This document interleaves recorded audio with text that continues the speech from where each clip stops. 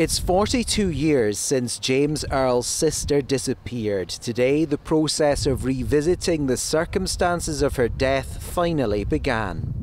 It's been a long time coming, James, but how important is it that this inquest is finally underway? It's going to be a real relief if the finding is what we hope, which is that it was unlawful killing.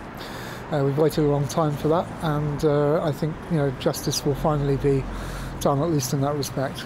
Jessie Earl was a 22-year-old art student in Eastbourne when she went missing in 1980. 9 years later, her remains were discovered at the Beachy Head beauty spot. No clothing was found apart from her bra. It had been knotted and was probably used to tie her wrists. An inquest at the time heard the cause of death was unascertainable and recorded an open verdict. Today, former detective Anne Capon, who worked on the original inquiry, said it had been woefully inadequate. She said she and colleagues had always believed Jessie's death was murder, but that a senior officer had made it clear it shouldn't be regarded as one.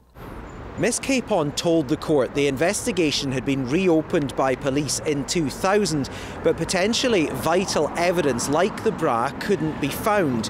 She said advances in science meant there's every chance DNA could have been recovered from it had it been kept.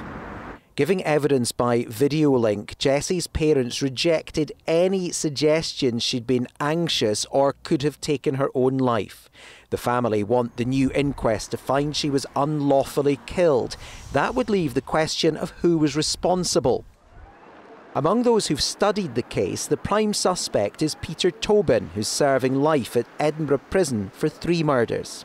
I think the links in relation to Peter Tobin and Jessie Earl's death are undeniable.